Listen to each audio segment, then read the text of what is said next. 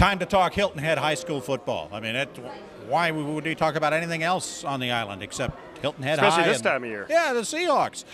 B.J. Payne joining us with 3 of his players as we get ready to kick off the 2018 season. Good summer. You got a bunch back you're excited about?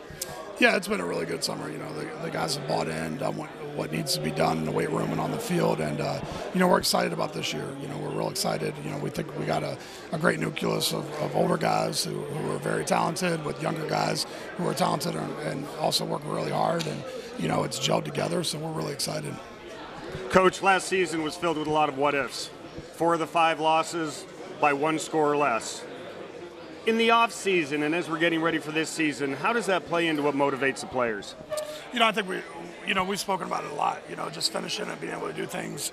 You know, like I said, 4 of the 5 losses by less than 5 points. Every single one of those, at the end of the game, we had a drive to win it or a drive to lose it. And you know, very easily it could have ended with a 9-1 season, but it didn't.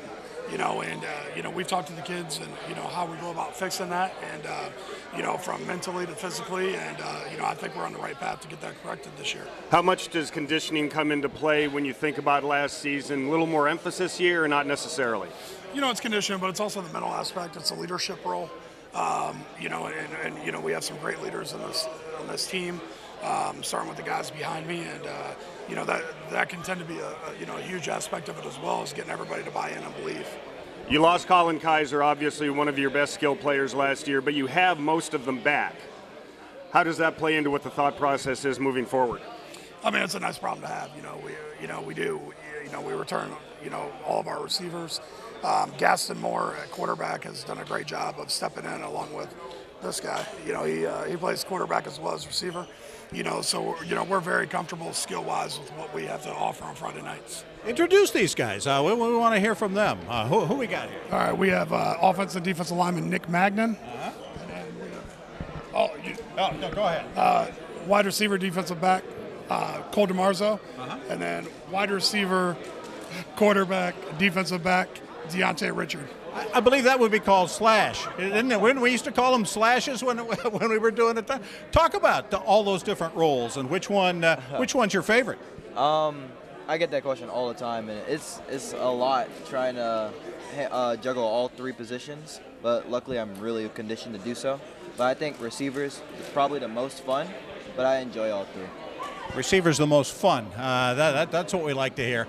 On the lines, this team last year had to be really fast because the line had its issues just with youth and not a lot of size. How does that get better this year? Well, this year at O-line, we've actually finally got size. We got a lot of like 250-pound guys, you know, so we're excited to play with that now.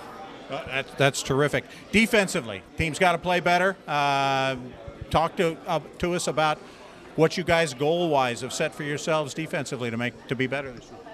Basically, we're not going to let anyone score. Not going to let anybody score. There you go. There's some bulletin board material for the first week team. If the other team can't score, they can't lose, right? If you don't give up any, it's a Steeler fan. That's a Steeler guy you're talking to. So, yeah, he knows how that works. Are you? Yes, sir. But the Steelers are all offense now, aren't they? And, I mean, they don't play any defense anymore. We got a young defense, or they're growing. New kind of alignment of things. The Bluffton game really means something this year. Does it mean even more to you guys because now it's a region game? Oh, definitely. Like last year, like if you won or lost, like it was really just bragging rights. This year, it'll debate whether you make playoffs or not. And that is huge. Is that the goal this year? Is playoffs and then some? Last year you got playoffs, but then you got that long drive because you were down in the standings. How about a home game in the playoffs? That would be great with home fans behind us. Yes, sir. As we talked to your coach about just a bit ago, you finished 500 last year, 5-5, but it could have been much better. For each of the players individually, how does that motivationally play into what your determination level is for this year? I think it's just the drive to want to be better than last year. Do you think about it much? Not too much. More of just a reminder that we just need to be better this year. A little more focus on execution and the things you need to do to succeed. Definitely. Sounds like a recipe for success. I think it does. Coach would never tell us who the secret weapon that's going to really be good and surprise everybody and come out. but you guys are out there every day with them. Who's going to shock us? Who's the Hilton Head fans, or at least maybe what position group? Surprises for the year. He shot you a name. What was that? What's he doing? You're going to be the surprise player this year? You're going to be the secret weapon? I don't know.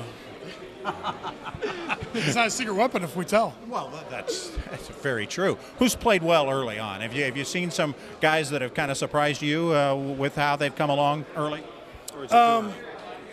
It's too early, but everybody's worked hard. We got some guys playing some new positions, some guys stepping up. I think everybody here would agree. The running back position was a question mark for us, and we've had two kids that have filled that role great. Will Frith, who is an all-world lacrosse player, who ended up playing Division I lacrosse, has come out for football for the first time and is doing an excellent job. And Lavaris Brown, who's a freshman this year, who had a ton of success at the middle school level, is really doing a great job. Now, Coach, talking a little more gravelly than usual. Usually he's got that. Is that because he's been yelling at you? Oh, no, Coach is a great guy. He never yells. Any surprises so far this year, Coach? No, nothing at all. Kind of, what we expected, what we expect out of them, they've given to us. I think what they expect out of us, we've given to them. So I think it's been, a very smooth summer. Well, best of luck this year. Thank you. All right, when we come back, we'll be talking with the Hilton Head Prep Dolphins as they get ready for the 2018 season.